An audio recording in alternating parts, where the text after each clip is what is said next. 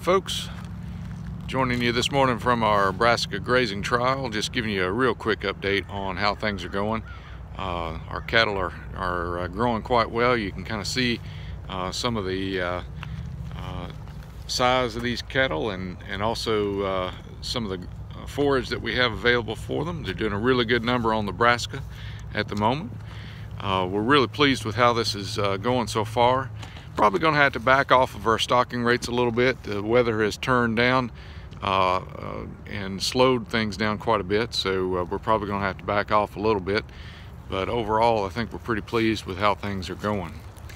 The forage tends to run through them quite well. We've got some pretty watery feces out here, but it tends not to be squirting out. It's not scattered across large areas. It tends to be in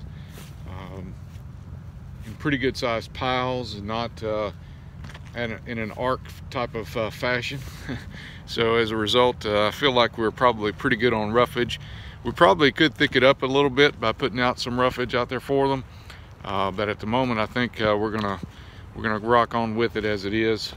As we get ready to go into the holiday break here, we're probably going to rotate them to make sure they got a fresh paddock to go through the week. We'll be checking them, of course, on a daily basis, but we still want to make sure that they don't have to be handled too much. So we're going to give them a little bit extra as a Christmas present, I guess.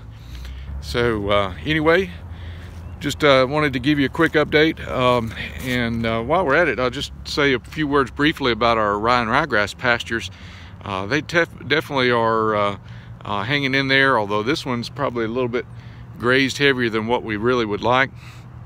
We have some of these have got quite a bit of clover to them, and that's what I'm really impressed by is how much clover we're actually able to get in this early. You know, crimson clover normally doesn't really do extremely well until we get into, say, late January, February, and March time frame. But right now we've actually had pretty good luck with it.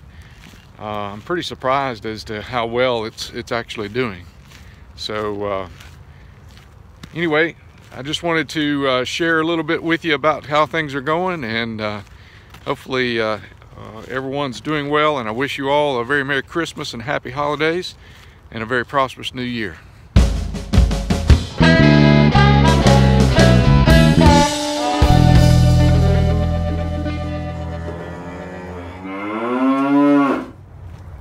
Get to work, boys.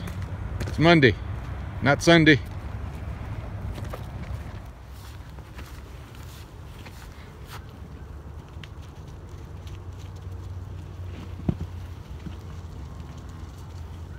I think I have a cult following.